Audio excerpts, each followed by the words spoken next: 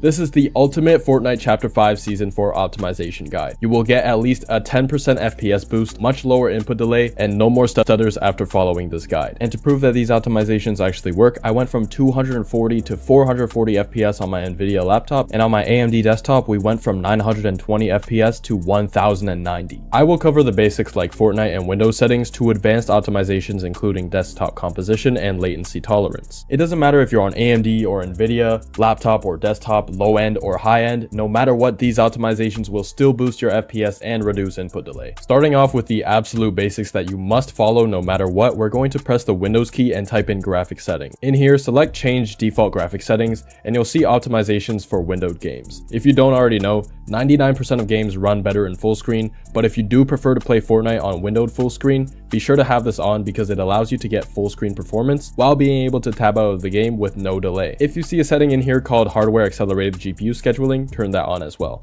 After we're done with that, we're going to go back into the graphic settings, then click on browse right here, and we're going to find our Fortnite game file. So it's going to be in your program files, then Epic Games, Fortnite game, binaries, Win64, and then it's going to be this biggest file right here that's about 300 megabytes. You're going to click on it and then click on options and make sure it's set to high performance and save it. This will make it so that it completely ignores your integrated graphics and specifically uses your GPU so that you get the most performance out of both your CPU and your graphics card. Going back to the Windows settings, you'll see the gaming tab. So click on that, click game mode and enable it. It's a super basic optimization, but it disables restart notifications and driver updates, which in turn gives you better and more stable FPS. For those of you who like to use Discord or Google in the background while you play, especially on a new PC, make sure that hardware acceleration is turned off. It's super easy to forget. Next, we're going to go into our actual Fortnite settings. Usually full screen is better, but if you have full screen optimizations enabled, then windowed mode will not feel that much worse. If you have a 1440p monitor like I do, make sure your 3D resolution is set to 75% so you're actually playing on 1080p. This is the same if you're on a 1080p monitor and you want to play at a lower resolution. Do not change the game resolution, just change your 3D resolution. And of course, VSync is straight up garbage, so do not turn that shit on. And for rendering mode, do not pick anything that isn't performance mode. I fully reverted every tweak on my PC to show you guys the performance, and you'll very quickly notice that the game stutters a lot more on DX12 compared to performance mode, even though I'm on a fully AMD PC. I have a 7600X and 6900 XT, and people are always talking about DX12 being more consistent, especially on AMD, which is definitely not the case. For NVIDIA users, there's an extra step that will drastically decrease your input delay. In order to do this, we will be switching the game to DX11, and it'll ask you to restart the game to apply changes. The reason behind doing this is because DX11 settings are directly linked to our performance mode settings, so we're going to make sure everything in the display settings is set to low or off, except for NVIDIA Reflex, where we will be setting it to on plus boost, which NVIDIA themselves highly recommends you turn on. If, however, you are running into poor performance or frame pacing, you can turn it back off, but most people will benefit from the reduced input delay. Once you're done with this, you can switch back to performance mode because that is still the best rendering API for Fortnite. Make sure that you cap your FPS to your monitor's refresh rate. But if your game is stuttering at all from doing this, I recommend capping your FPS using Riva Tuner or some other external software. This is exactly what fixed my stutters on my 3060 laptop. However, if you don't want to download anything extra, you can simply cap your FPS a bit higher to avoid stutters. And definitely try capping your FPS lower than your monitor's refresh rate if you're still experiencing stutters, because maybe you might be pushing your PC a bit too hard and that'll cause stutters as well. In the rest of the display settings, make sure that all of the display settings are low and disable GPU crash debugging because it says specifically that it will come at a small performance cost, which is not worth it. And then go into the third tab, which is the game settings, and disable all of the replays. Hop into your Epic Games launcher, click the three dots next to Fortnite and click on options. Make sure you don't install anything you don't need so that you don't bloat your SSD, and check off the box that says pre-downloaded streamed assets because that is definitely a #1 culprit for FPS stutters. Xbox Game Bar is the best way to kill your FPS, so if you want to get rid of it, run Windows PowerShell as an administrator and then copy and paste the text from the description to permanently remove Xbox Game Bar. If you're weird and you like to use Xbox Game Bar to record and clip your game,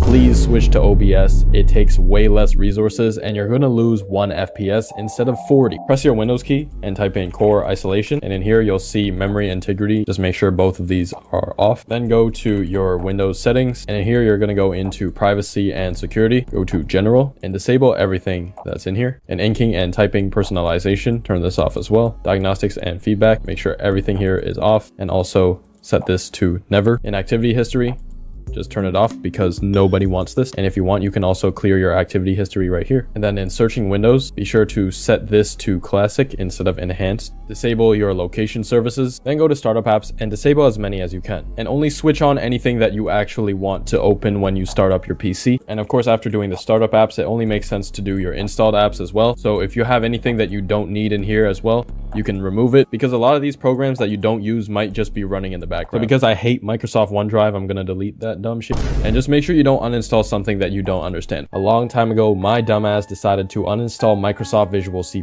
and of course you need that to run basically every video game, so don't be stupid like me. To finish up with the basic optimizations, we're gonna go into our network and internet settings. In here, you're gonna click on Advanced Network Settings, and then click on Network Reset. And all you gotta do next is restart your PC. Every time I notice that my ping goes up higher, I just do a quick network reset. And apart from exit lag, it's definitely the best way to immediately reduce your ping. If you copied all of these basic optimizations, you will notice better FPS, better ping, and better delay. But none of this matters if you didn't optimize your monitor settings. A lot of YouTubers recommend switching your monitor's response time to the second fastest preset, because usually the fastest preset introduces poor frame timing, ghosting, or other similar things. But personally, as someone who has used 60 Hz, 144 Hz, and 240 Hz, be sure to try the fastest preset and the second fastest to see which one feels better for you. And if you're on a laptop, connecting an external monitor boosts your FPS like crazy. But if you want to see a 200 FPS increase like you see right here, you're going to have to do some of these advanced optimizations.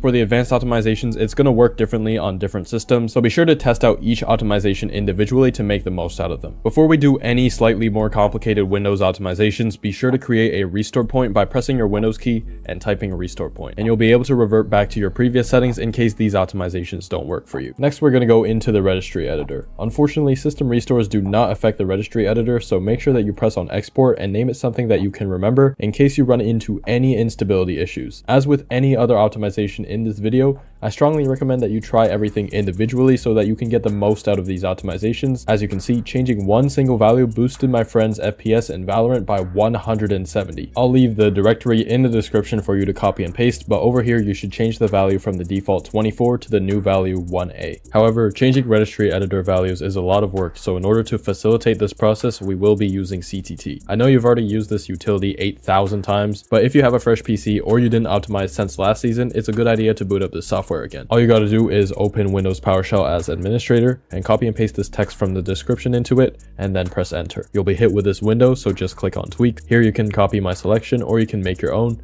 but if you're on a laptop, never disable hibernation because that will absolutely destroy your battery life when unplugged. If you were waiting for me to talk about the ultimate performance plan, you can also activate it right here in the Chris Titus Tech utility, and once you have everything selected, press run tweaks and then move into the update section, where it's recommended that you pick the middle option. But of course, if you don't want a delay feature in security updates, you can set it back to default on the left. Once you see this window pop up on your screen saying tweaks are finished, we are good to go. Now, instead of focusing on the CPU, processes, background services, we're going to focus on GPU optimizations. If you're on AMD, I recommend using the software called Radeon Software Slimmer. But if you're like me and you like using their overclocking and recording features, you can ignore this and you won't lose out on much performance at all because there isn't as much bloat as NVIDIA has. However, on NVIDIA, we're going to uninstall and reinstall our drivers, except without all of the bloatware. You can download this software from CTT, but you can also use the link down in the description, and you can choose between their installer and the portable self-extracting download.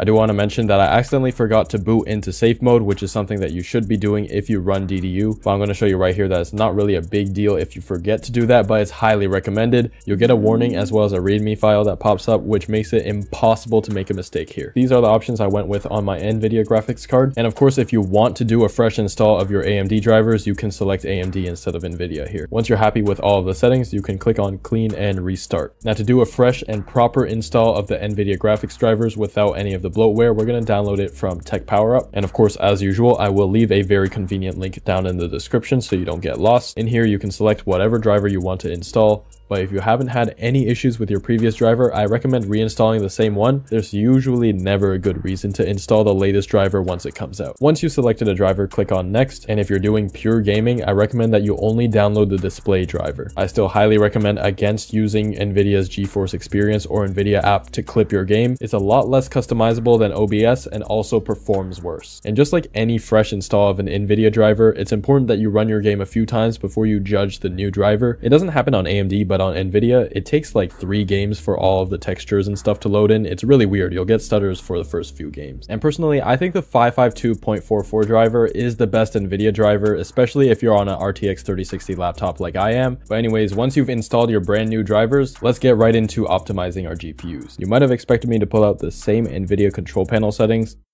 and that's exactly what I'm going to do. On AMD, it's very easy to reduce your input delay with one click, so just go to the graphics settings in the AMD software and enable Radeon anti-lag. But if you guys are looking for something that can optimize your PC in about 5 clicks, this is the app for you. The free version of this app will literally let you do every single thing I've done in this video in about 5 seconds by clicking some switches. If you've been on the channel, you've probably seen this app in the background of my videos. I've been kind of gatekeeping it. There's also this extremely cool Electron color theme, so you know, that's a great reason to download it. But on a serious note, along with all of the free optimizations, you can also create your own power plan, and it is marginally better than any power plan I have ever tested, including the ultimate performance power plan that I was talking about earlier in this video. But anyways, with the free plan, we also have a cleaner, and we also have a very convenient debloat tool. If you like the free version of this app, there's also a premium version that includes tweaks that you will not find anywhere on the internet, and it's pretty generous for $30 compared to other YouTubers. Try out Vitrol for free with the link in the description, and if you like it, consider purchasing the premium version for $30. But if you do want to continue tweaking your PC by yourself, check out this video next.